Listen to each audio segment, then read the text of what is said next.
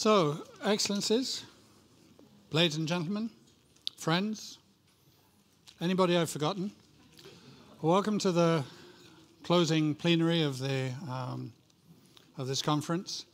And our topic for this afternoon is the way ahead: how to manage complex societal security challenges in the Baltic Sea region.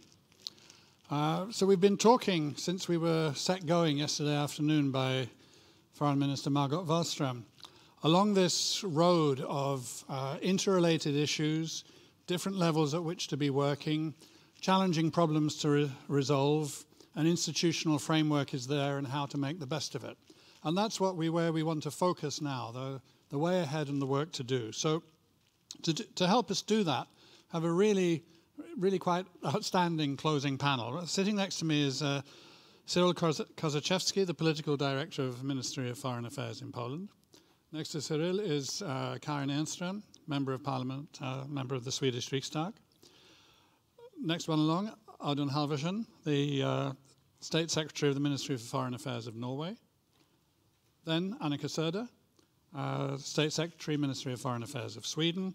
And at the end, Ulrik Vestergaard Knudsen, State Secretary of the Ministry of Foreign Affairs of Denmark. So this is really, a quite, let's say, serious, distinguished, high-powered panel to be talking through these issues.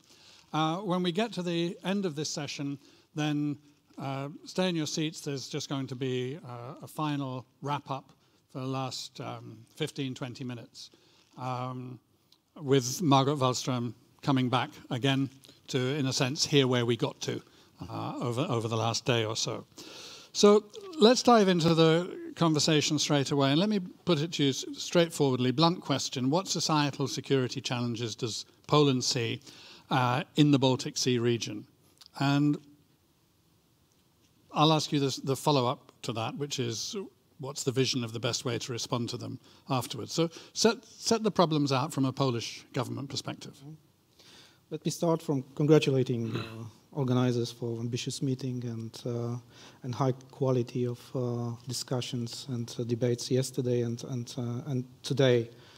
I'm regarded as hard security policy expert, but the fact that we speak here about societal soft security challenges does not mean that those challenges are less hard to address. In fact, hard security challenges intersect in the region with the soft security risks. Yesterday, I've heard some experts referring to the very destabilizing risks that are affecting the region, and they referred to destabilization in our eastern neighborhood, also to growing militarization in the Baltic Sea region, as well as to attacks on cyber infrastructure. So those are the examples of those challenges which we should be aware, because they influencing directly the security challenges that we were discussing yesterday and today in the panels. Some of them are directly related to the topics that were raised today, like, for example, nuclear security, destabilization in the in some areas brings the should bring to our attention the dangers of illicit smuggling of nuclear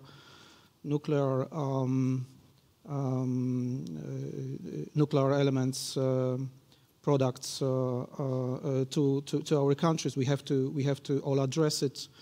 As Poland, we have to also be careful in the messages around building nuclear civilian capacities. So we have to ensure the population, the citizens, that if the decision is taken, the construction will be undertaken within the strongest possible regime as is possible. But of course, there are other topics discussed today in the panels that are relevant for in Polish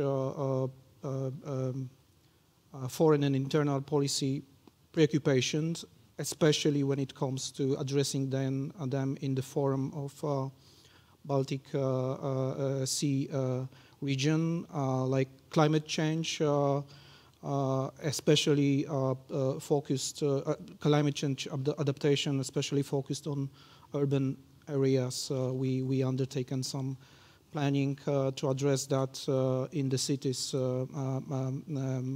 above 100,000 inhabitants. The efforts to ensure a healthy Baltic Sea, growing tourist infrastructure is something that it cannot be cannot be uncontrolled. Additionally, there are other preoccupations like growing infrastructure in the Baltic Sea. There are additional preoccupations about chemical weapons that is there. So those are the issues that we have to address in communicating with the with population. Gender-based violence, as it constitutes an attack on the principles of equality and dignity, requires special attention. The challenge is here that while we are focused on combating it at home, in schools and in public spaces, there is another preoccupation. It's spreading to the it's expanding to the cyberspace. So we need to use different tools to address this issue. So those are examples how we how important it is to address those challenges also in holistic way. But some of them are immediate, so they different in terms of intensity. And a couple of examples of what you think are or experience as the best ways to deal with them. As I've heard yesterday, and also as I've prepared for the meeting and looked through the various documents, I saw the concept that is already present here. I've heard that from various speakers, to establish a very common societal security culture. And that speaks to me particularly because for the last several years I was appointed as ambassador to Japan, and there you can see very high level of the societal security culture that stems from the realization that there is a whole range of risk, immediate, like earthquakes, and we know all about the example of Fukushima disaster, but they also they very much in a holistic way prepare society. Society prepares itself for the challenges of extended nature, like aging population. So this realization of the community, sense of community, and sense of common interest helps this society to overcome or to address a very important issue. And similarly here in the region, the societal security culture should be result of high sense of community and interdependence. The question is, however, here how to build this sense of community. We probably have, and this is something that also I've heard today. We might have sufficient architecture of institutions to address those issues and challenges. So it is also important to seek the other ways to address those issues.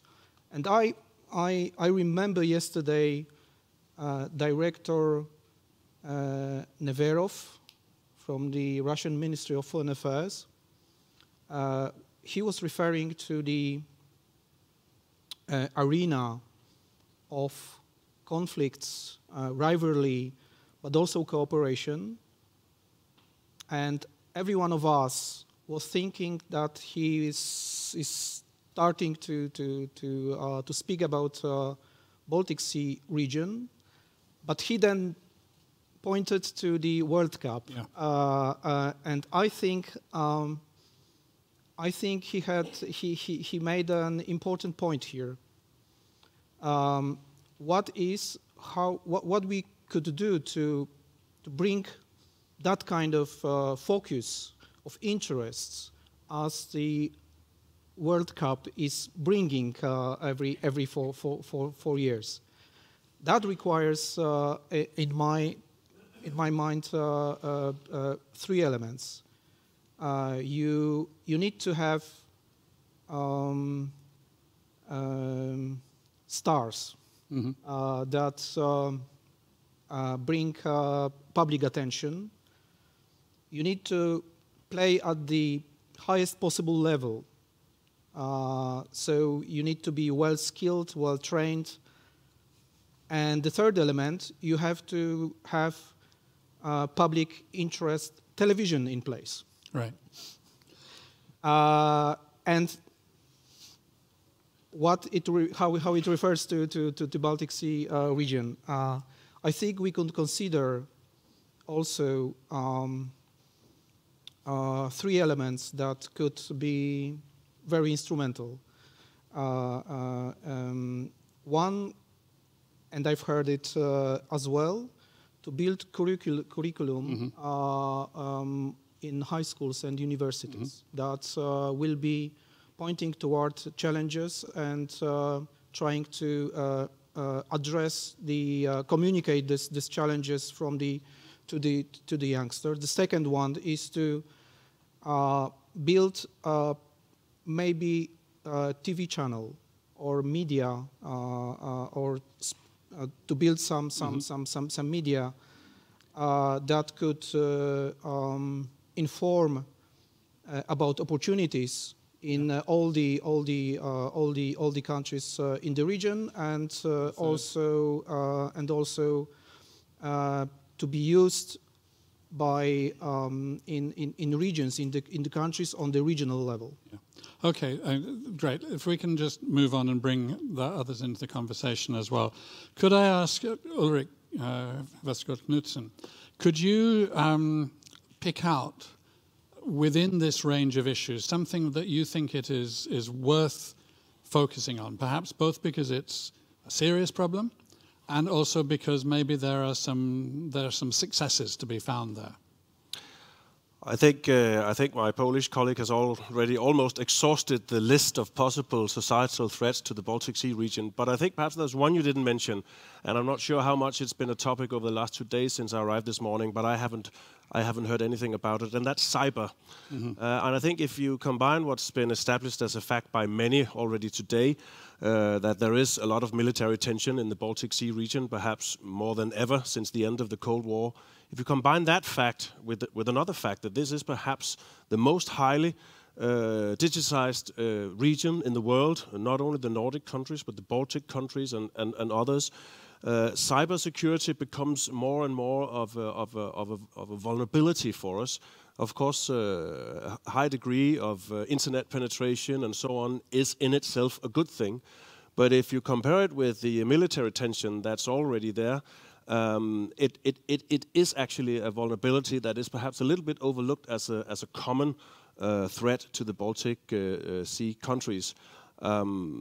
Denmark, for one, has I think we've already been a little bit late in realizing this, but now it has been identified in public by our National Intelligence Service as the #1 threat to Danish security.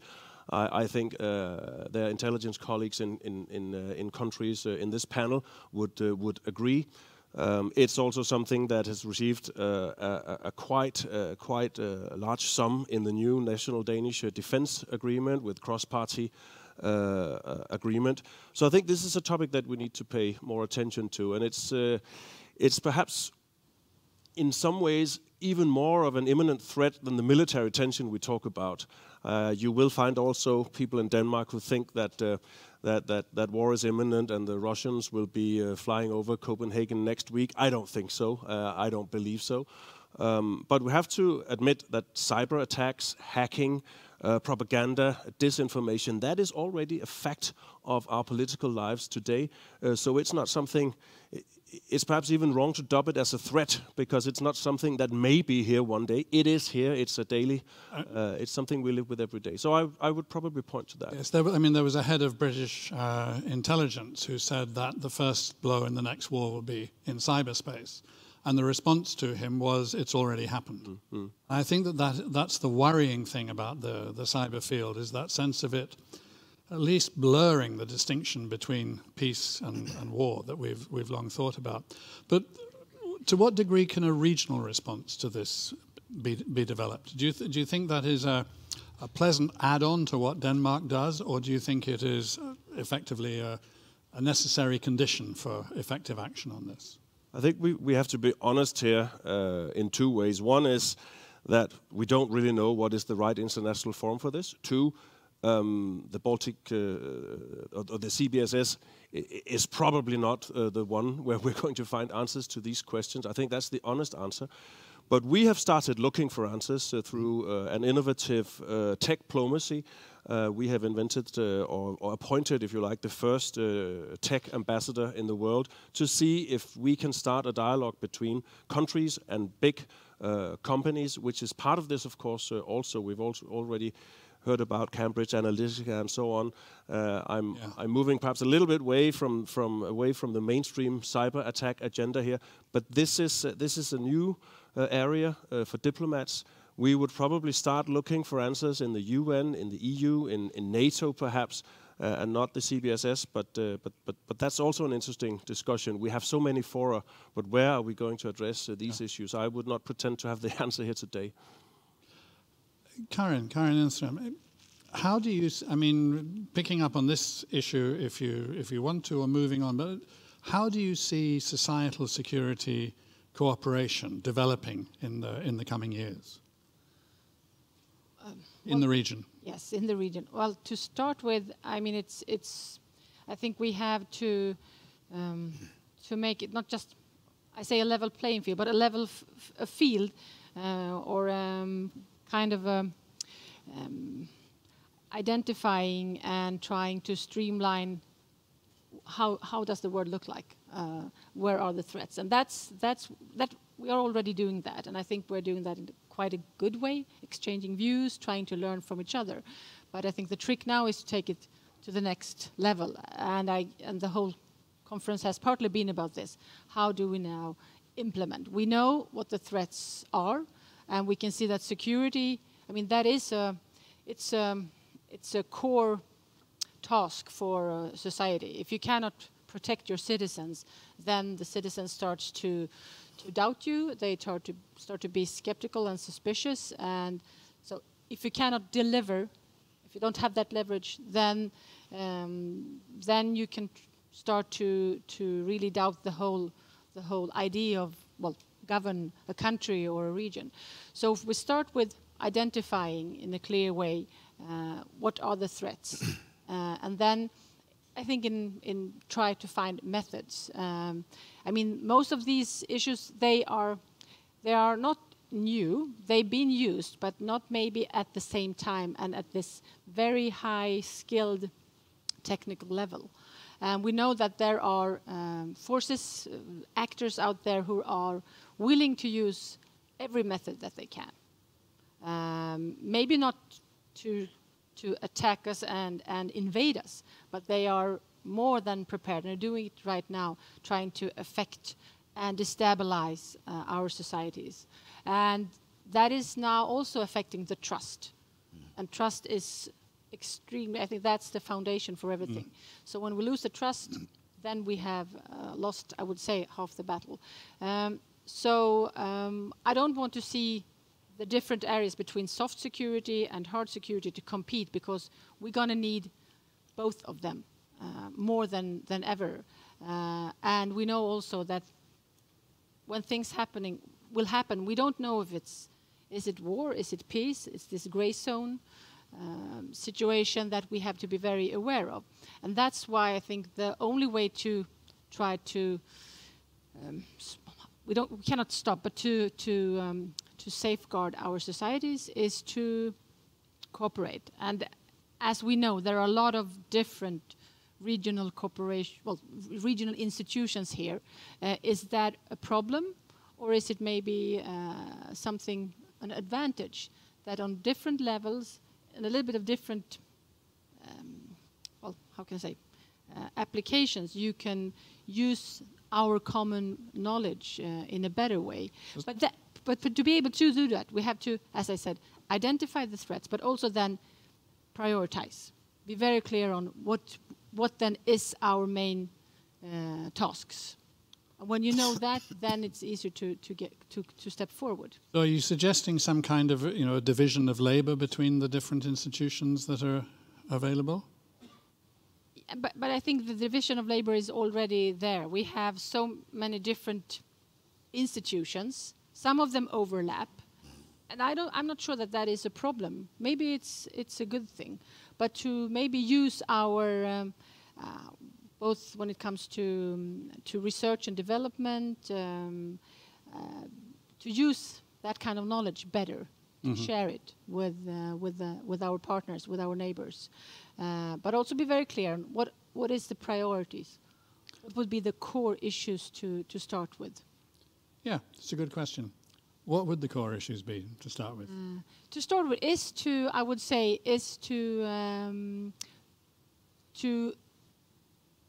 in a way upgrade a little bit of how can I say, shivering trust at the moment, right. And to be very clear on when we have not just a message, but that we have a real trust between the voters and government, but in a more of not just government, but on the governmental side. I think both you and Cyril are touching on the similar thing when Cyril talks about societal security and draws a little bit on his experience in Japan, and you talk about trust between citizens and government and trust within communities. We're talking about something which is the sort of the context within which good policy can happen and can be effectuated. It's really interesting. Audun, if I can move to you. Norway, on the edge of the Baltic region. How do the issues in the Baltic Sea region connect to other aspects of Norwegian policy? I mean, related parts of Norwegian policy that are very important to Norway are, for example, to do with the oceans, right? To do with the natural environment. So how do those connections look to you in the Norwegian Ministry of Foreign Affairs? Well, first of all, of course, we are also discussing all the issues that we have been discussing here, because these are, I think, challenges to all our societies. They are not limited, so to say, in a regional manner. But I think they also connect sort of in an overarching way with the issue of the ocean, as you mentioned, which is a key priority for us. And that goes both when it comes to policy and also in the sort of very literal geographic way. And to start with that, I think if you look at the geography in itself, there is a very strong sort of blue thread from the oceans, you know, starting in the Arctic, the high north, the Barents Sea, the North Sea, Skagerrak, Kattegat, also going into the Bay of Bothnia and the Gulf of Finland. And that runs sort of as a thread through both our history and, of course, obviously our geography. And we know that this maritime domain has been, you know, it's a source of food security, it's a source of energy and energy security. It's important for, and has been important over history, for strategic protection, trade, communication, the connectivity issues. And of course, the oceans are also a strong part of our national identities for many of us. And if you start with the economic value and I think the potential, you know, it's huge. Take the Norwegian oceans, which are, you know, more than 7 times as large as the Norwegian land territory, almost as large as the Mediterranean. They represent 2/3 of Norway's export revenue. Energy, of course, aquaculture, fishing, and energy, of course, as I mentioned. Then there is the, what should I say, classical element of defense, hard security. We see the maritime domain has sort of re-emerged as an arena for strategic competition, especially in the North Atlantic and also in the Baltic Sea. Lifeline between allies across the Atlantic. And we also see, from our perspective, you know, developments, especially in the high North and North Atlantic. There's also a very clear security implications potentially for the Baltic in this hard military perspective. And I think also acknowledging the role of the maritime domain in this in the more soft or broad security field that we have been discussing. You know, the routes of trade are obviously there, but also the routes of smuggling, trafficking, environmental crime, economic crime, etc. So, of course, there are the environmental issues. We know that the Baltic Sea is facing some particular environmental problems. And of course, these need to be addressed and can only be addressed in a cooperative manner. And we have the instruments, as I think, as we have been discussing earlier today. The CBSS, you have the EU strategy for the Baltic Sea region, you have the Helsinki Convention on the environmental issues. And I think this is a very important arena for cooperation, and it goes to show that some of the broader issues can only be addressed in a wider format. So I think we know, all of us, that we have lived with the oceans for centuries as countries and nations. And I think that we understand that a large part of our prosperity, our stability in the region depends on our ability to manage the oceans in a sustainable way. And I think that's also, we have seen a growth of the maritime cooperation over the last years, and I think that's a very good development. So for us, striking the balance between a sustainable use of the ocean and a healthy ocean is a key priority. We know that fisheries, seafood managed in a sustainable way is vital to actually feed the world's population in the coming years as with the population increase. And we know that illegal fishing and environmental crime in this area can also lead to both economic depression in certain areas and also potentially societal problems. So the management of these resources is actually very good prevention in this sort of broader security sense as well. And just to take one very concrete example, we have seen fisheries, for example. We had the Arctic cod for dinner last night. It was an excellent meal, by the way. But let me use that as an example, because this is an area where Russia and Norway together probably has the best managed fish stocks in the world. And that is a result of years of very close cooperation on the scientific level, on then using the scientific data to inform policy, and a very close cooperation. So from a historic low about 20 years ago, the stock is now more than tenfold with a value of more than $2 billion US dollars a year. So it really goes to show the very practical value of this cooperation. Of course, climate change. We are Arctic nations, many of us. We have, regrettably, a front row view of the rapid and increasing climatic changes. We went to Greenland a couple of weeks ago, really impressive, but also not just the two of us. For the 10-year anniversary of the Ilulissat Declaration, which is also an important instrument. But if you sort of combine all these factors, you see that the oceans is really a focal point, for the hard security agenda, for the softer security agenda, for economic prosperity, and also for the environmental and... So I want to take you to one aspect of that, which we've also been discussing in breakout sessions, which is the Arctic, where in a sense the oceans, climate change, cooperation, Russia and Norway and others all come together. What do you think the prospects are now? Where does the situation stand as far as ideas and initiatives like the Northern Sea route now stand? Is the world changing that much, or what's the Norwegian perspective on these issues? Well, I think just to take the northern route and developments in the Arctic, I think this is one of the areas where we might have been, we think the changes will be more radical than they actually will be in the short term, but perhaps we haven't thought through the long-term strategic implications. So just to start, how long do you think the short term and the long term are in that thing? Short term, a decade, and long term? Decades. Yeah. Both. Yeah. But I would start by saying that the Arctic is an area of stability. I think it's in all the actors' interest to keep it that way. On the anniversary of the Ilulissat Declaration really showed that the policy of high north, low tension, managing the area, managing potential disagreements within the framework of the law of the sea is still functioning. There is a strong will, I think, among the Arctic countries to maintain that. And even though we are seeing developments in the military sphere as well, we have been able to sort of maintain the Arctic framework, so to say, as a framework, as an arena for constructive discussions and constructive pragmatic cooperation of the kind that I think we also would like to see even more of in the Baltic region.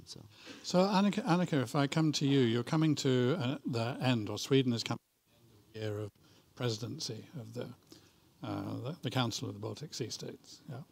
And so what's your perspective? And from the chair of that conference or that council, what's your perspective on the societal security challenges, and how have you been handling them together with the other governments over the past year? Thank you for that question. Actually, we're leaving the presidency to Latvia already next week. Yeah. So we've had a year, an important year. And I would like to say that this is somewhat instrumental, my view, in the sense that the example that Audun mentioned of fisheries in the North Sea and the collaboration between Russia and Norway there, or the work that we've been conducting for years when it comes to water waste management in the Baltic Sea, they are both very important for our citizens and have good results for food, for the environment, and so forth. But they are also there to build trust and collaboration where this may lack in the present reality. So all of the societal challenges that we've discussed here today and yesterday are of key importance to the citizens, but they're also opportunities for collaboration. And here I see the CBSS, the Council of the Baltic Sea States, as important because it brings in Russia, that is part of the tension, military tension, in the Baltic Sea, increased military tension that we've seen over the last years, and where we believe that through dealing with soft security together, we can also build the trust between countries, but by also bringing trust nationally and locally with the concrete examples or challenges that we are working on. So this would be our take on this. And as Bengt Sundelius said yesterday, soft security is hard security because it needs a lot of time and patience and persistence in order to actually arrive at that. So this is how we see the importance of the CBSS. But I also wanted to say that if we look at the global context, because I see there are many representatives of countries outside of this region is very well placed to take forward all the agreements that we made in the happy year of 2015 on disaster risk reduction, the Sustainable Development Goals, Agenda 2030, trade, the climate agreement. And I think we can make a commitment to, even if agreements globally break down, this region can continue to work in this way, and by that also show an example. And Audun, again, mentioned the oceans. People come to Norway and Sweden to ask, how do we deal with the oceans issue in the context of the Agenda 2030? They come to Estonia and Denmark to talk about digitalization. So we also have something to offer, and if we do that together, that would further create this trust between us and the common identity, including the three bigger countries that we, the smaller ones, should be happy to work with: Poland, Germany, and Russia. And I was going to raise, but you've already touched on it, maybe you'd like to develop a bit more, the question of trust is important, but how do you develop trust? How can you build trust? And I think I'm right in hearing that your answer to that question would be, well, you register achievements. And these achievements are in the interests of ordinary people, and they are done cooperatively, and through that you build trust. Is that right, or am I oversimplifying? Maybe you're somewhat oversimplifying. I believe we need to add to this also people-to-people contacts, youth, as my foreign minister was talking about yesterday, and to foster more of a sense of commonality and interest in issues of future importance in the younger generations, common curricula and so forth, just to give an example. But of course, to register achievements is really creating commonality and trust. But coming back to societal challenges that we all face also individually, but that have repercussions regionally and globally, I believe is the matter of social cohesion. Right. Growing gaps in countries, and actually Karin was also referring to that. How can we avoid populism together, and how can we create the welfare that is demanded in such a way that we recreate cohesion in countries and between countries? Ulrich, you had a... I just wanted to build on what Audun and Annika just said, the importance of regional cooperation, because I think it's pretty evident that even though we've all discussed the military tension, and we all agree that military tension is higher than it has been for decades, it is important to sit down in regional fora, because nobody would argue that the Arctic Council has a lot of value. We know what to do in the Arctic Council. It has a certain niche, and it's actually an area where we have managed to increase cooperation also with Russia over the last 10 years. That's why we celebrated the 10-year anniversary of the Ilulissat Declaration. Actually, the cornerstone of that is that we're going to live together peacefully. We're going to sort of try to see if we can find peaceful solutions to even territorial conflicts in the Arctic. So it's interesting that even as military tension may rise in some fora, you have these other fora where you can still have low tension areas. This could potentially also be a role for the CBSS. I'm not sure the CBSS is living up to its potential at full speed right now, despite the efforts of our Swedish friends. But just to stress the point that regional fora can have supplementary roles, and you can actually have cooperation working well in one, while not perhaps as well in I think it's a very important point to grasp that behind the headlines of tensions and problems and so on, there is also an equal reality of cooperation and of institutions which are being looked after. In a moment, I'm going to again turn to the audience and invite questions. So I hope there's a roving mic around. Can somebody assure me there's a roving mic to be found? But in the meantime, first of all, Audun, you... No, just picking up on Ulrik's point, because, and using a Norwegian example again, a Norwegian-Russian example, it's even in some areas that are, comparatively hard, I would say, in this new environment and in the new relations, we have been able to maintain a good pragmatic cooperation. Search and rescue, for example, which is a military, it is operated by the military on the Norwegian side. Coast Guard cooperation, which is Norwegian Coast Guard FSB cooperation, border management, which is the same, and also military-to-military communication lines. So it is possible. It takes hard work and dedication, I think, from both sides, but there is an opening there. So there's a question here at the front. Where's the... Yeah, right there. Good. Mr. Rautjärvi, I would like to bring you, or from the floor, a takeaway relating to the question of trust, which you, as a chair, exposed us with.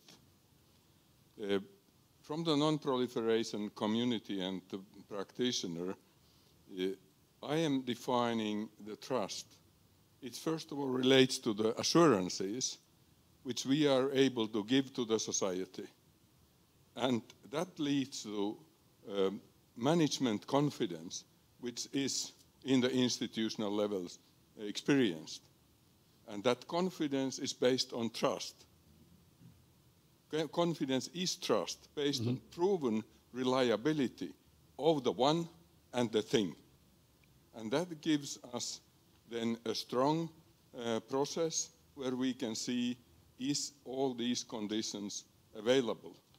And that we can then be able to see how well we have been managing and having a success in our engagement.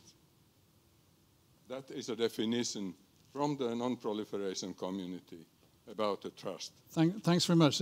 Anybody want to comment? We can move. There's another question right here, just two persons along. Thank you very much for that, sir. Sorry, Mandy Sangira from the UK. One of my questions is, it's about how do we engage the next generation? How do we get youth from the Baltic states involved with conferences and kind of get involved with the 2030 agenda? I mean, I regularly speak at the UN and all over the world, and one of the things that I find is that there isn't many youth from the Baltic states or Sweden taking part at those global conferences. There's a conference happening in Bulgaria next month, which I'm attending. But again, it's children who can afford to attend, will attend. So how do we make it a level playing field for the next generation? How do we lift them off the sticky floor to kind of aim to smash the glass ceiling globally? And I'd like people in this conference to maybe make a pledge or call for an action that if we're in a position to help the next generation, that we do that. Okay. Karin. Very good question. I think from the Nordic side, resources is not the issue. And maybe you should, well, I think if you start on a regional level, it's probably more easy than to travel very far and to very high level conferences. I'm sure that the engagement from the next generation is very, very strong. But then I think the question, I don't have a good answer to that, is how to then channel this engagement. I mean, the means are technical means with the Can you hand, if we're going to say this quickly, but... Okay, sorry, I won't take another moment after this. What I found is that a lot of young people have the passion and the drive, and they really want to get involved with social issues affecting them in their home country. So I always say, think global but act local, and young people really get that. However, sometimes they're not given the real opportunity. So if they want to get into politics, they want to get involved into law, sometimes they feel like they just don't meet that criteria, they don't fit in. So maybe look at mentoring, looking at making real opportunities for young people, because that's something that I'm kind of really driven and passionate about, really, for young people. Karin? I agree, and I'll take that as a demand to act. Yeah. Annika, do you have... I mean, the question, in a way, it goes beyond thinking about societal security, but it's clearly connected to it, because one of the things that we've been talking about earlier is about engaged citizenship. And one of the aspects of that, which we touched on yesterday, we followed through, is about information, understanding, knowledge, as one way to help get engagement from ordinary people. One component of that, and a lot of people comment on this, and there's a lot of discussion about it, is whether or not people whom I'm now old enough to call young are getting engaged in a way that we kind of seem to think we were 30 years ago in political issues, in social issues, in action, in NGOs, and so on. I mean, do you think this is a real problem? Are there obvious solutions? Do you have those solutions? If so, please just lay them out on the stage in front of us. Maybe we are old enough to think that young people are not in a position to yes. engage. So maybe we should ask somebody that is actually young. There are so many instruments available. I'm thinking of the Erasmus, for example, that has, if we talk about creating contacts, how it has worked in the European Union and beyond. And I could mention that we recently, celebrating the 100 years of the 3 Baltic countries, we also launched a joint fund to actually support exchange between young people. And I hope that the Vision Group that is now working to present their work to the ministers next week, that they will also come up with more practical solutions on people-to-people contacts, but because that is a very important foundation. Then, of course, it's not only about people meeting, but also engaging in the challenges that we have just discussed. But isn't this also combined with what was said from the non-proliferation community, namely how trust is created by assurances, because that is in a way what politics is about. It's about making compacts and commitments, be it at the local, national, or regional or global level, and then live up to the assurances so that those that are affected by them can actually trust that they will be lived up to. And if that is not any longer the case, what would young people then do? And in this very unpredictable world, where agreements are challenged and broken on a weekly basis, it's of course really up to us that can influence at least our neighborhood or the European Union to take on this challenge. I'm not worried about engaging the young. I think the young generation is very, very engaged, perhaps in different ways than our generation. They use different tools. They use social media. They have different engagement. Every generation has a different engagement. If I were to spend a lot of time discussing a problem of engagement, it would not be with the young generation. It would be closing the gap between people in this room and then the people in democracies and also in non-democracies, not understanding the need for international cooperation, the need for international trade, the need for international cohesion. And I think that is a two-way understanding problem. It's not just a case of us stating that there's populism out there. They don't understand anything. Give them the Ricardo theorem and Adam Smith, and then they'll just send them in the corner and study. They're not really up to it.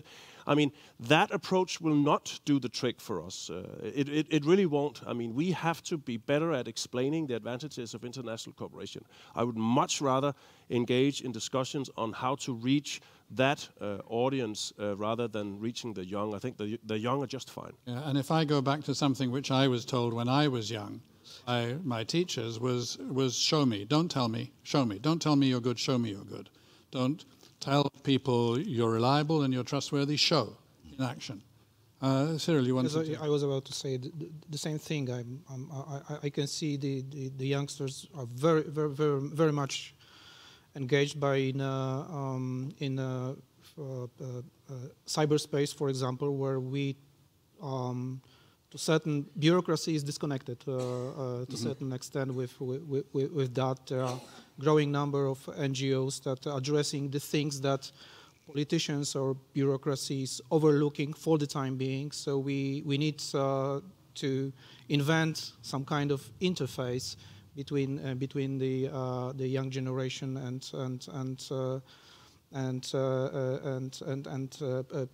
politicians, and perhaps that is a window of opportunity for the smaller regional organizations like this one, like the organizations from this region and other regions, because the heavyweight fighters, the bigger organizations, just do not have time in their agenda or in their institutions to take their point into account. So that might be also, as I said, window of opportunity for the smaller regional organizations. Take another question from the floor. There is one.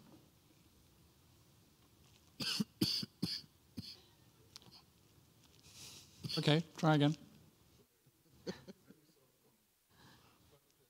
It's about a question of how we can. That is reaction to your comment last comment. Are we clear on what we as an older generation and experienced generation, what we can really give valuable knowledge share with the young people? And are we clear what they, through our own experiences, what they really have to experience themselves in order to learn how to cope with the future eventualities? So are we clear in the difference between what we can valuable assets give to them and what they have to learn and do by themselves? I think that is important. Thanks, great question. And I want to pitch it to whoever volunteers to take this on, asking you to think about it both, in a sense, institutionally or politically, but also personally. Because I was thinking, as I listened to you, I've done parenthood twice over. So I have grown-up children, and I'm already a grandfather, and I have a young child. And I would say that my answer to your question, if I think about both of those essentially different generations of my children, my answer to you would be no. I'm not really sure what it is that I'm supposed to be able to give. I'm not really sure what it is I'm supposed to be able to pass on. I keep on trying, but I sometimes feel that trying to pass something on is probably the wrong thing to be trying to do, and that sometimes it works best when me and my young son or when me and my older children try to learn together. So see if you can, Ulrich, challenge straight to you, because you said that... I decided I would refuse to answer that question. It was directed at the older generation, so I'm glad you took that, Dan. I'm having a hard time getting used to being 50 next year, so also answering questions to the older generation, that's a little bit too much. But I was thinking along your lines, Dan, actually. I have 3 daughters, and I think you have to be very careful when you sit around the dinner table and say, let me tell you what you need to learn going into life. I think you have to sort of be ready to offer your experience if you're asked, and perhaps sometimes you can nudge them on, except when they start talking about international cooperation and so on. Then I can't be stopped, really. But I think you're right. If they start talking about it, that's already good. Sure. That's already good. So we need, of course, to find a balance, because we are also a generation that has not succeeded well in international relations over the last decade.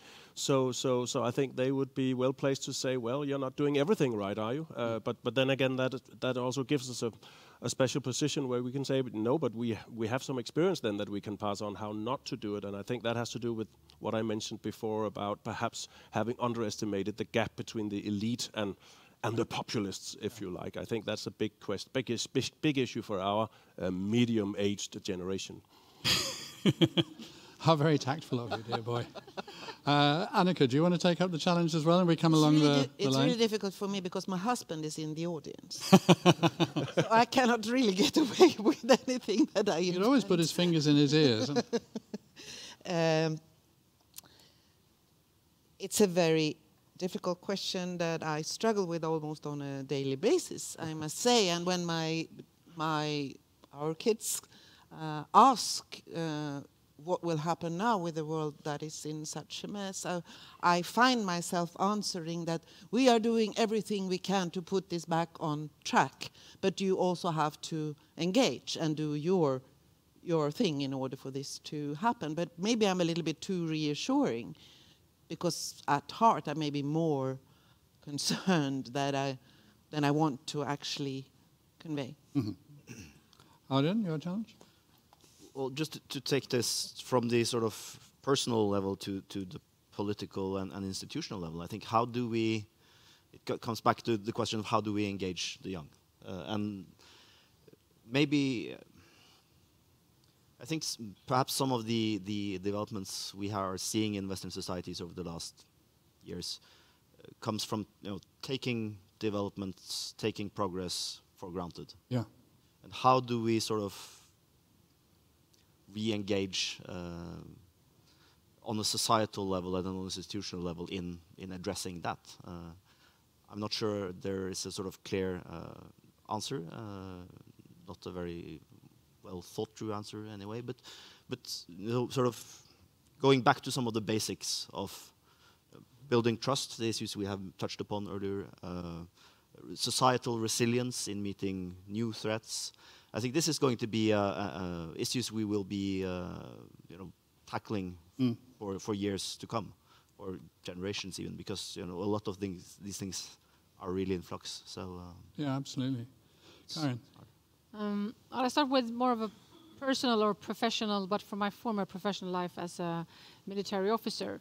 And at that time we had new conscripts every year, and they came in day one, and you wanted to teach them everything and tell them, well, don't do that because and this will happen if you do that and that. But after a couple of years, I understood that you cannot just bring everything to them. You have to learn by yourself. It's learning by doing and drawing your own conclusions. Of course, you can help. You can try to manage and to offer the best way of learning things and doing things and train things. But you cannot just bring knowledge over.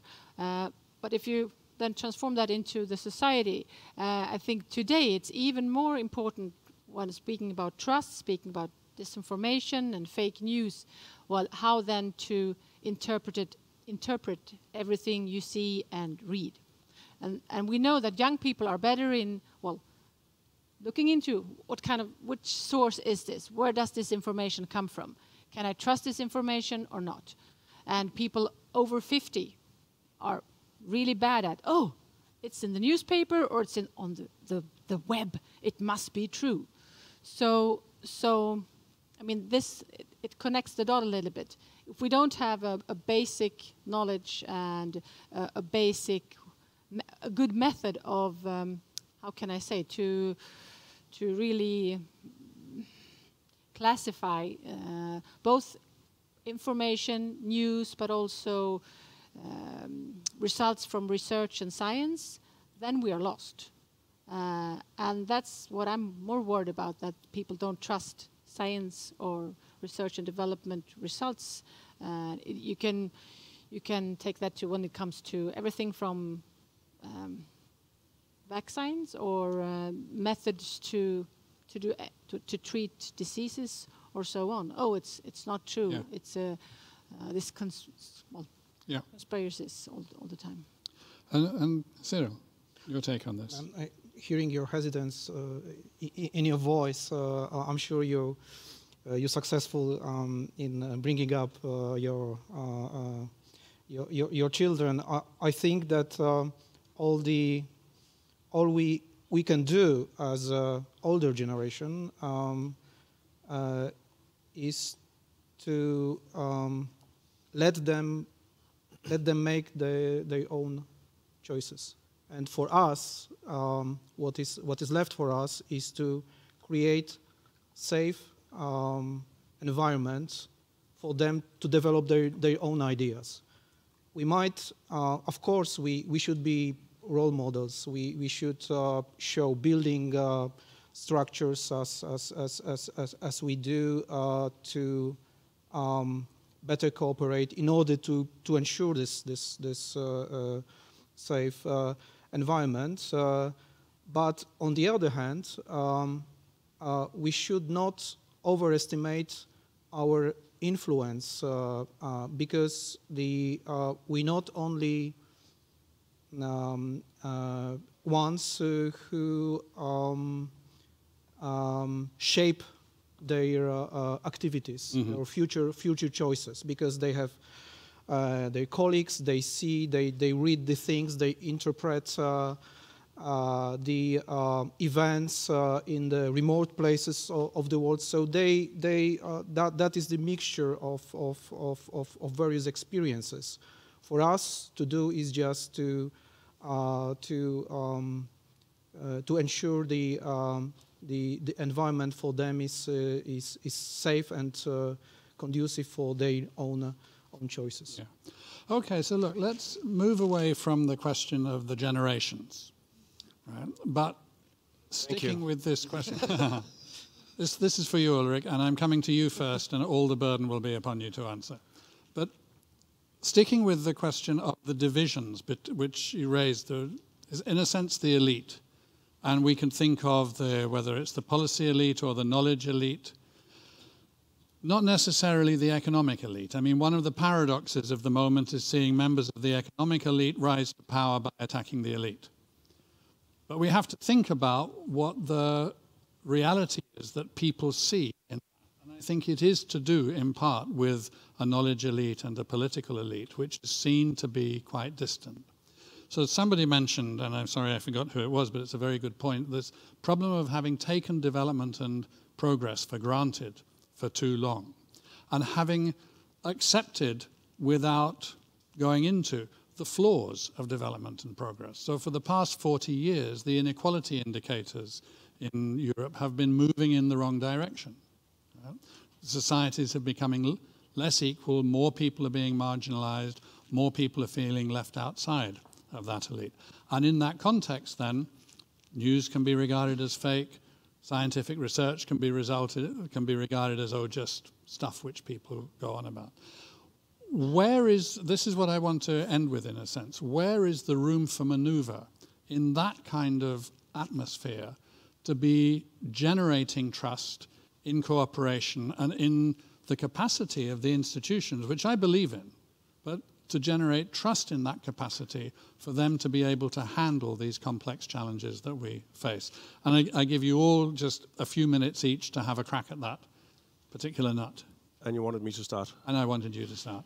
Because I'm generous. Right, very generous. I think there is a glimmer of hope here as well. I think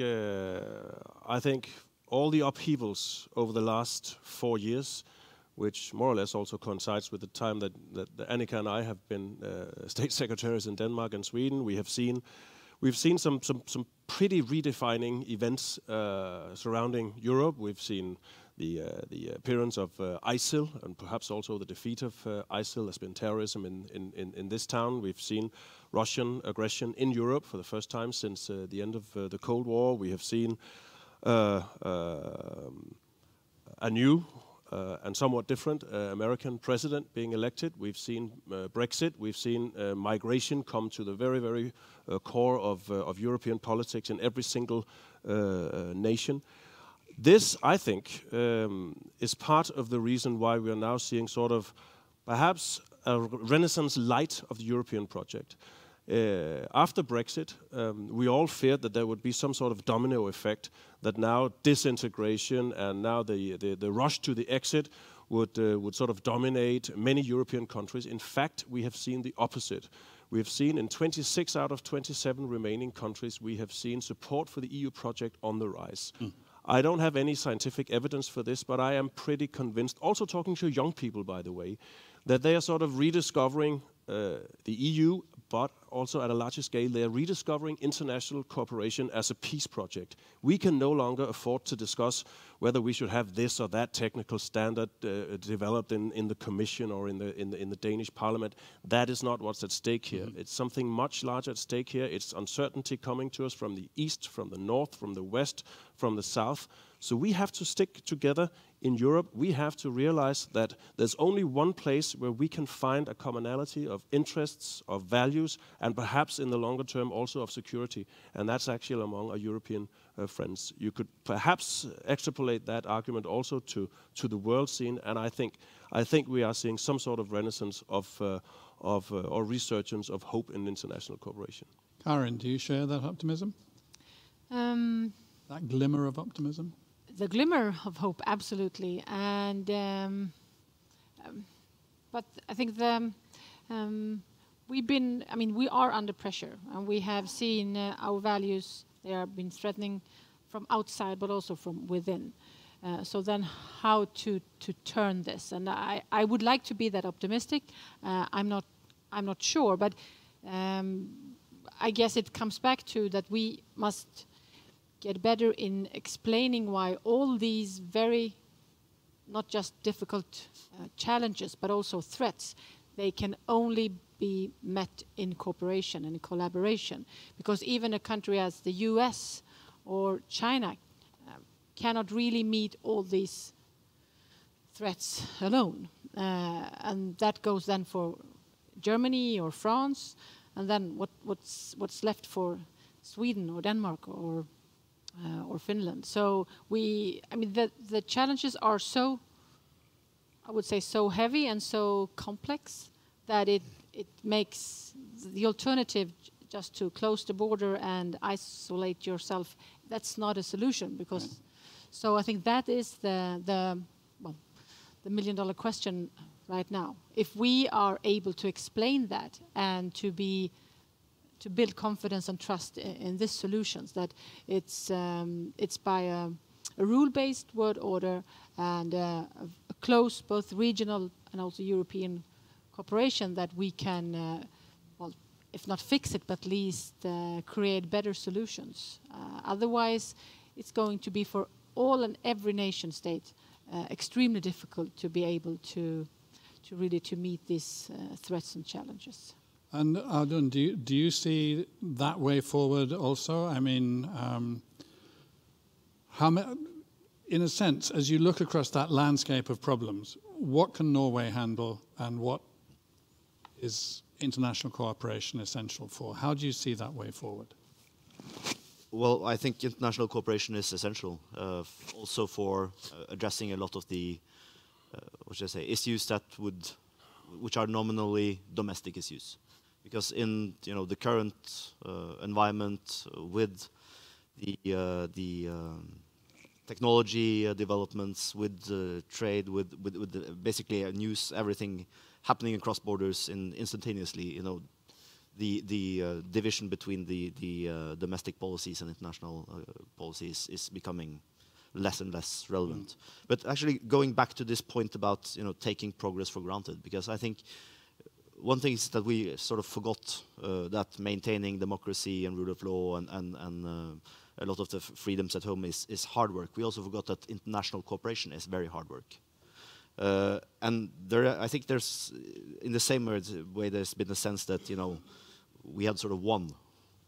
The ideas we sort of between us aim to represent had won on the value of multilateral cooperation, on the human rights agenda, and actually forgetting that this needs to be maintained, it needs to be worked on. And given that we now see this, this agenda under very strong pressure, I think we also need to adjust our level of ambition. I think a lot of the work, if not most of the work in the international formats over the next years, not to say decades, is going to be about actually defending what we have achieved. We need to sort of, I think, become less focused on the rhetorics and more on the hard work and substance, and actually sort of slugging through. So let me then ask you, since you got to that point, before I pass on to Cyril and then to Annika, do you think it is just a question of defending what has been achieved, or do you think it is, you know, people often say after disaster the importance of building back better. I mean, is the system as we think it was the system that we should be aiming for internationally? Can we go a bit better? Can we go a bit further? Are we facing completely new problems so that there has to be a paradigm shift and so? I mean, to what extent can we just defend? To what extent must we create?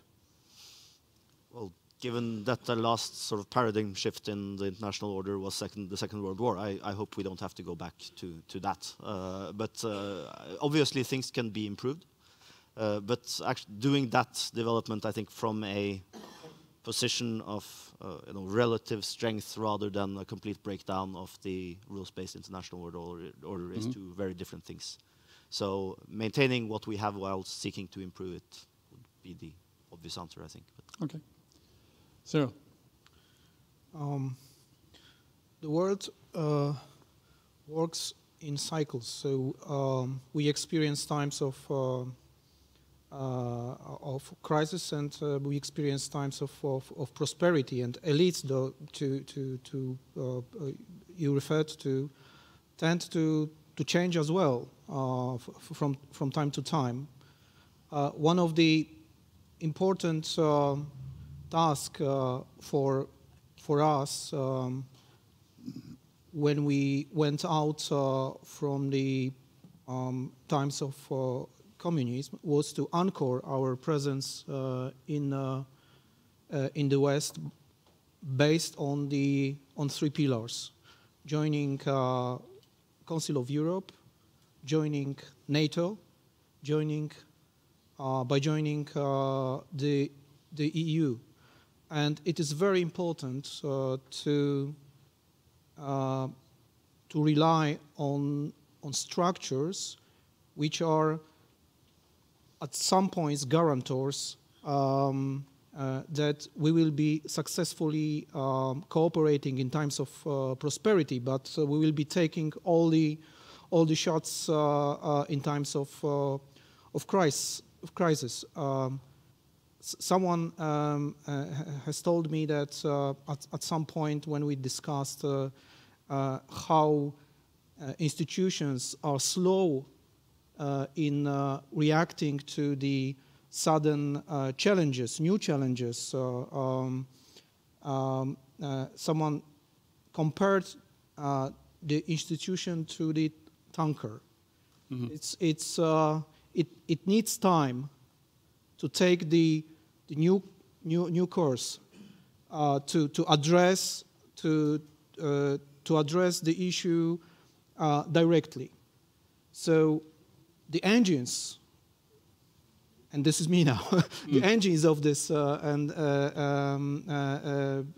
tankers, this is cooperation and dialogue. So the more we cooperate in solving the direct problem that we address, the quicker we could address. Mm-hmm. So we put a lot of faith. We should put a lot of faith in institutional multilateral cooperation, even if it's at the first glimpse it looked ineffective. If the challenge is really overwhelming, but we need to just put our engines at full speed at that time and be patient, because so far and the history of modern Europe showed us several times the institution worked. Right. So, Annika, Ulrich kicked off this round of answers with the glimmer of hope. Do you, again, from you share that glimmer of hope? Is glimmer too weak a word, or is hope too strong a word? The institutional framework going forward, how do you sense that to be in relation to the challenges which are faced? I think I'm stealing now an expression that Jan Eliasson uses to be a worried or concerned optimist. Because if we really want the society and the world to work, we need to be optimistic in the sense that we believe that we can actually influence and change. And I believe, in addition to what Ulrich said, that we've not dealt well with globalization. We thought that the market would solve everything. We did not really deal with the welfare issues. We strived towards small government. And I'm sure that we now have to reflect on that and move in another direction where we actually see to it that globalization and free trade and fair trade and all of it can actually deliver in a better sense. And that is why this government has invested a lot in welfare structures in order to come back to this trust that we all have talked about. But it's not about moving towards nationalism, because we still have to be open and to watch very carefully this power shift that we're living through, and to try to influence that power shift as much as we can.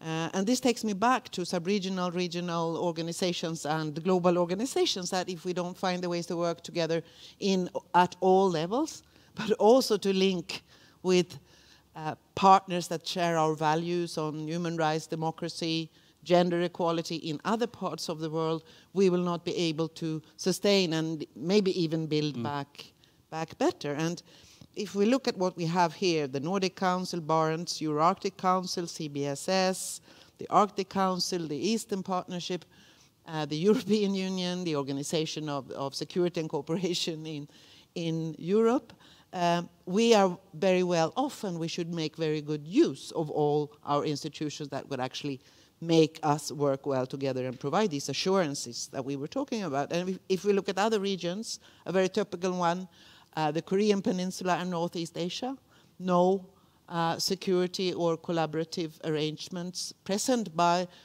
between the countries concerned. If we look at the MENA region, the Middle East, no such arrangements between the countries that stand against each other's, partly supported by big powers. And if we want to see everyone live up to the UN Charter and also the European Security Order for our sake, we need to support all these mechanisms and avoid more leaders believing that the world is a zero-sum game. Right.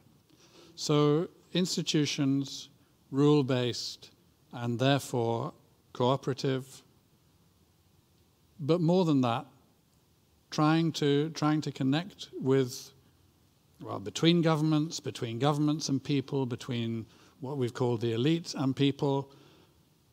It's a huge agenda. Yes, but we are many, aren't we? Right. And we have a rich institutional framework to do it. So we really, what are we saying? We have all the tools that are needed. We just have to get on with the job. Is that essentially the view of the panel? Yeah? Yes. It's good enough. Okay, well, I think that's a nice place to be finishing this discussion, this part of the meeting. Would you please join with me in thanking the panel for their discussion this afternoon?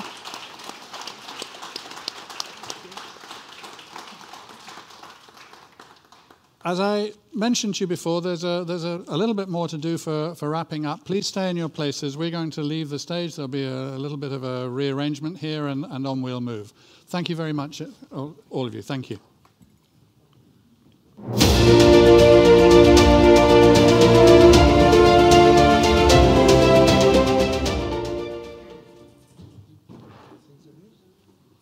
Hi, thanks. Well done. That's okay.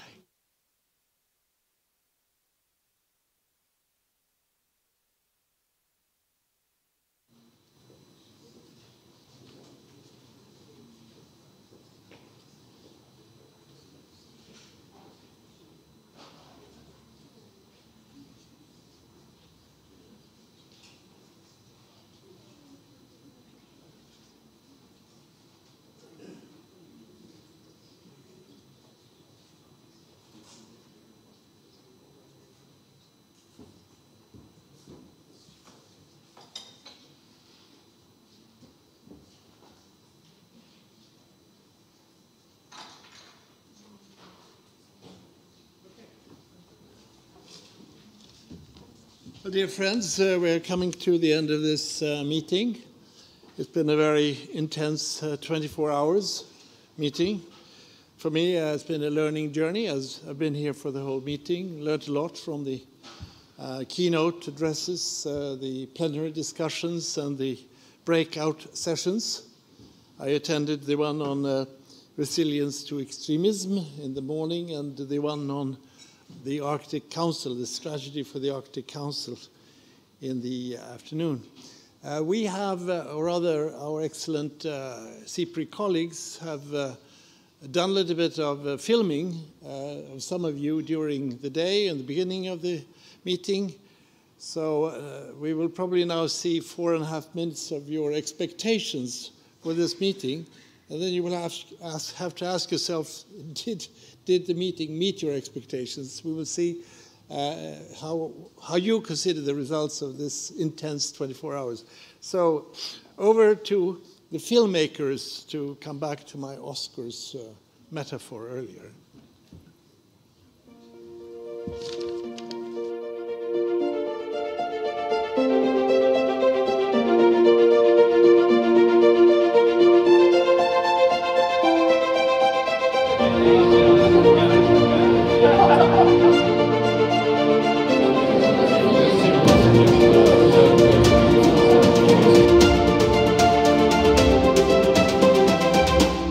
We now more than ever have to realize that security starts at home.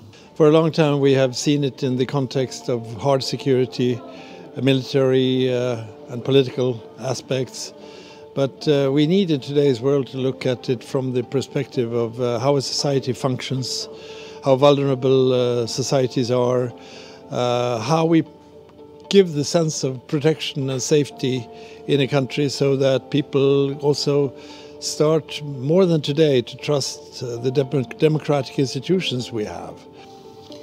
The notion of security has many dimensions, and during this conference the focus will be on the broader aspects of security, about threats and challenges that don't care about borders or national flags.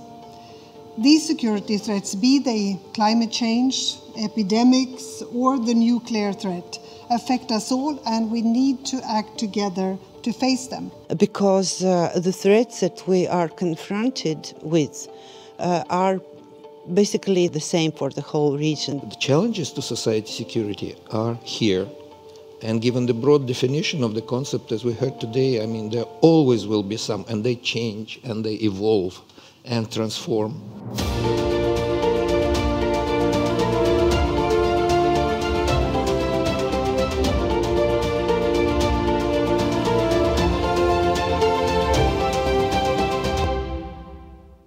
Without regional cooperation, we will not be able to protect our citizens from any borderless challenges.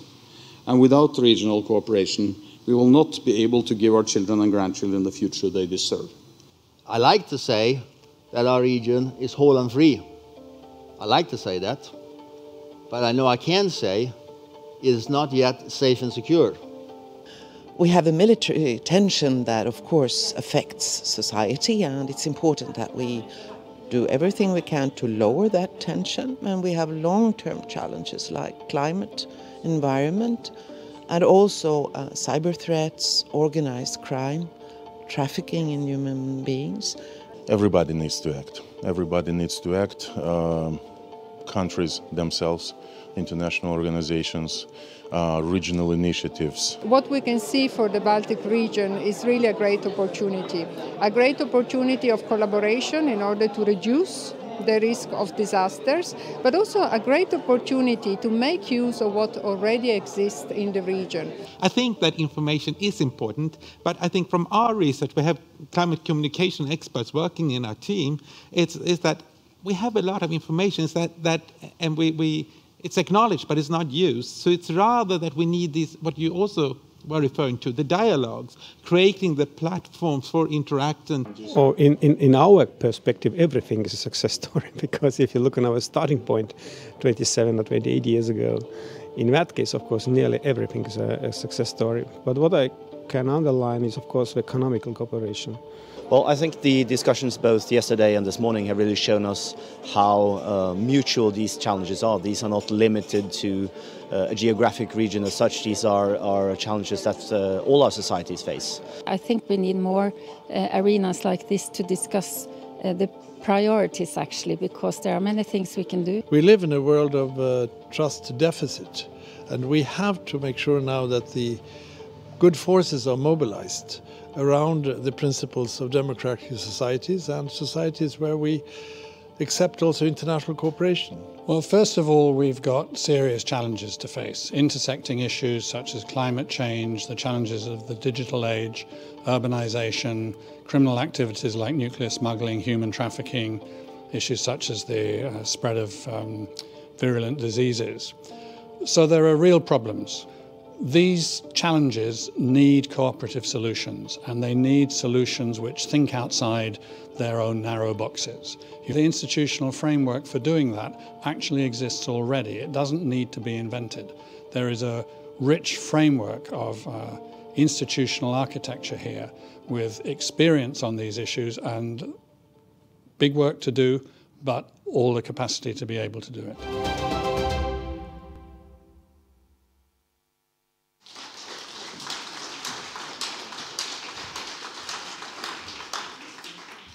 Did we do all that? Evidently we did.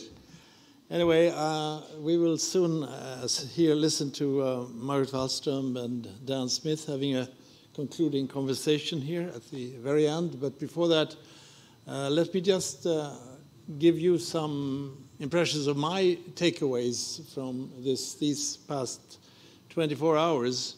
I think the concluding discussion here, the plenary, was very aptly ending on the discussion on trust. And the fact that these discussions that have been to some degree technical, and many of you in your daily work don't put it in this perspective, they actually deal with how high the quality of our institutions are and how well we satisfy the citizens' expectations, the people's expectations on what we as democratic institutions or leaders of organizations are doing.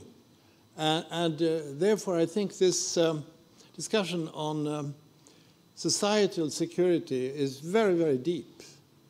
It reaches into this issue of we have to manage the trust deficit in the world, because otherwise very dark forces will utilize this lack of trust and simplify the world in such a way that they will lose, and we will lose, the values that we have stood for and that have been built up by our parents and grandparents, and the values that are written down in important documents like the UN Charter and the Universal Declaration of Human Rights.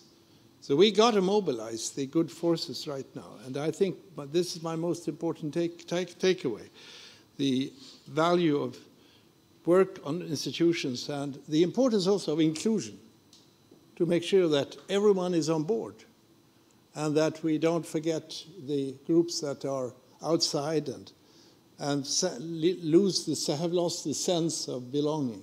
And here, that's very interesting that this conference, for me, unexpectedly led to that very deep conclusion.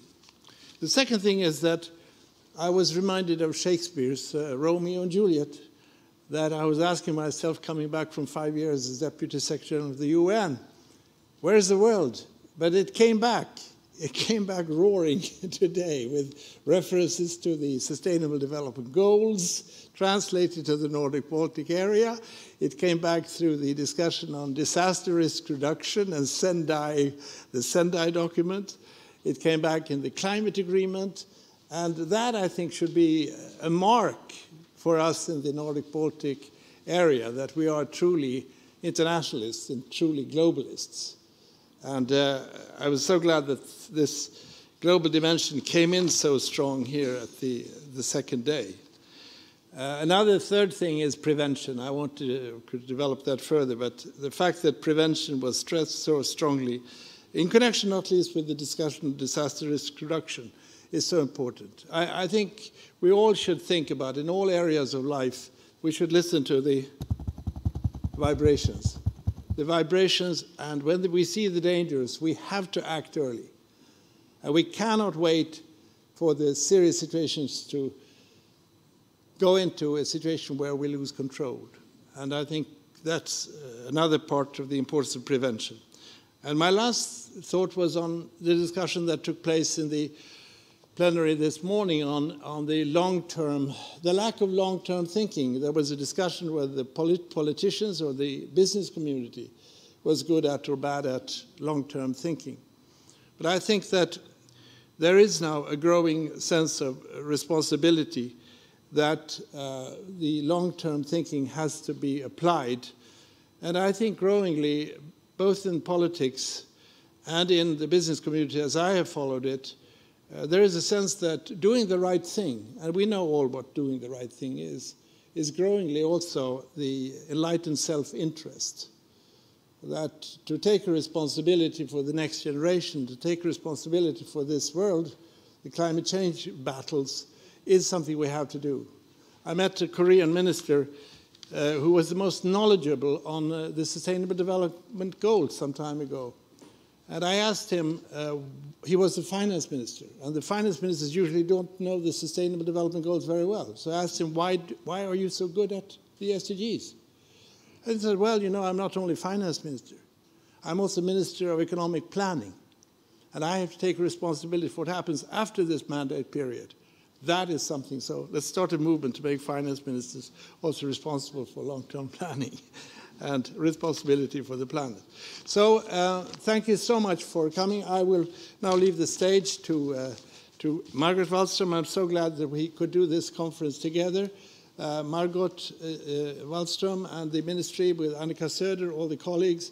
We have had wonderful cooperation between SIPRI and the government. And this is a typically good example of that cooperation. So if I ask Margot to come up together with Dan, and then you can have a little conversation here and make that the concluding part of the meeting. Thank you.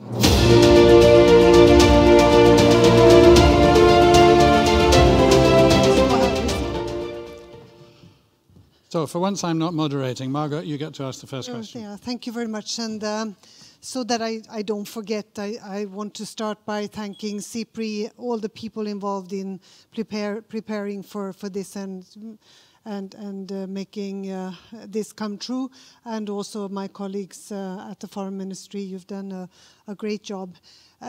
This is the strangest thing that you put foreign ministers to. One of the strangest things we have to do is very often we start a conference and then we go away and do everything else, and then we're asked to come back and sort of summarize the conference. This is simply impossible, but luckily I've had a special envoy sent also to this present here and sent to this conference as well, so I know fairly well what has been going on and following it very closely. I think one of you tweeted, I can't remember who said in a tweet that not only do we share the same sea, the Baltic Sea, but we're in the same boat. Yeah. And I think that is maybe the whole the summary of this. We're in the same boat, and we have to figure out how to live together. What is your? We heard also what Jan's takeaway was from this conference. What is your takeaway, Dan? Well, I mean, if you start with the metaphor of the boat, you know, it's not leaky, it's not capsizing, it's there, it's reasonably good. It needs to be sailed or powered or rowed in the right direction. But there are the possibilities, as I said at the end of the film. I mean, the institutional framework is there, and actually the capacity is available to be addressing these issues. Can I just follow on your thanks to SIPRI by saying it's also been a pleasure to work with the Foreign Ministry on this. And could I can't see all SIPRI staff, but there's 3 or 4 standing at the back. So can you just turn around very quickly and give them a round of applause, because I think they really do deserve it. In the middle, applaud the Ministry of the MFA people as well. Yes. So of course, that was implicit. Yes. I mean, I think that for me, because of what I've been working on in research over the last 10 years, one of the most interesting things I thought was when we came to this discussion this morning about, resilience is resilience. If you're resilient to one thing and one set of problems, you're resilient to another, just like a healthy body has a stronger immune system. And that, I think, is what societal security in the end is about. If one is able to be answering these problems, which were listed in the movie and so on, if one's able to map out those risks, as Bengt Sundelius was emphasizing yesterday, if it's possible then to be developing the basis for trust in the kind of information, then you can be confident that society at community level or at government level will be able to absorb difficult information, look it straight in the face, decide how to act on it, and do so. And it's that question of that underlying strength of societies. That's what we're aiming for. This has been part of the bigger discussion and everything that's been going on outside this building today, namely the summit between Trump and Kim Jong-un, and of course confidence building and building trust was very much part of how do we go from here? What happens now? Can we trust the North Koreans? Can we trust Trump to stay true to the deal that he has just made? What happens now? So that is absolutely true. And resilience means also that we will then be able to be more critical to fake news and what have you. We will be stronger together if we discuss these issues. And I've been in so many meetings discussing with the other Nordic countries, with the Baltic Sea states, and most of the time, I must say, we have placed sort of the military security highest up on our agenda because of the situation as it is and the tensions that we see. But often you miss also that dimension of discussing security in a broader view, and I think that this has been part of our deliberations here in a great way. Is this only a talking shop, though? I mean, yes, it is a talking shop, but how do we translate this into action now? We have a chance, since we have the high-level meeting of the CBSS next week already. So that would be one opportunity to bring, and I will definitely bring this discussion with me to that event. I mean, there's some material which we can feed through that came out from the breakout groups and indeed from the panels that could maybe help. We can do a short briefing of what came out, and not to take up time now. But I think that what people were saying was essential, if we're to go beyond the talking into the action, is to be understanding that action happens in lots of different places. And I think this is the kind of challenge that one faces when talking about adaptation to climate change. There's no one big thing you do to adapt to climate change. There's no one big thing you do to build resilience. There's a myriad of different actions at different kinds of levels, and they all need to be valued and to some degree empowered. Sometimes they need to be resourced. So they're not all subject to the decisions of your high-level meeting. No, and of course I take with me also the discussion about young people, and as much as we like to think that we are young forever, we must make sure that also young people are invited, that they are part of our discussions. And unfortunately, I understood sort of the frustration I felt in the panel when they were asked to think about what to say to young people. So and what can you give and what can you teach young people? I don't think you can teach them much. I think you can only give love. Yeah. I think that's the only thing that you can always give unconditional love and hope. And with it, of course, if you offer the opportunities, comes hope. And that is, we have a lack of hope today. And that's a very serious situation. But I think there are also practical things that can bring young people together. And then I think as well the point that Ulrich made, which is that it's not just a division between, in a sense, the old and the young, putting myself but nobody else in the camp of the old.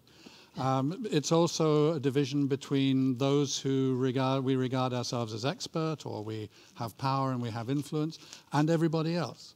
And then that's where, I mean, what Jan said about the trust deficit is so important.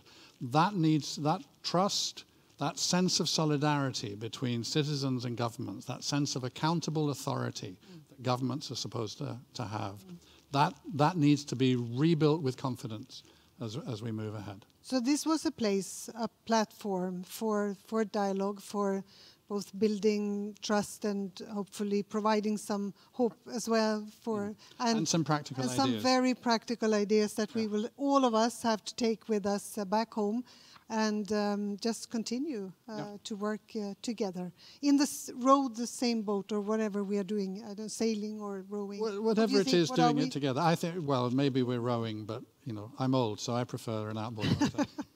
Okay, can you row? Yes, of course I can. I'm English, of course I can row. What do you think my education was, Margot? Okay, so look, everybody, thank you very much. Thank you very much. Thank you for I hope you found it interesting. Thank you, Margot, for this final session. Thank you. Thank you.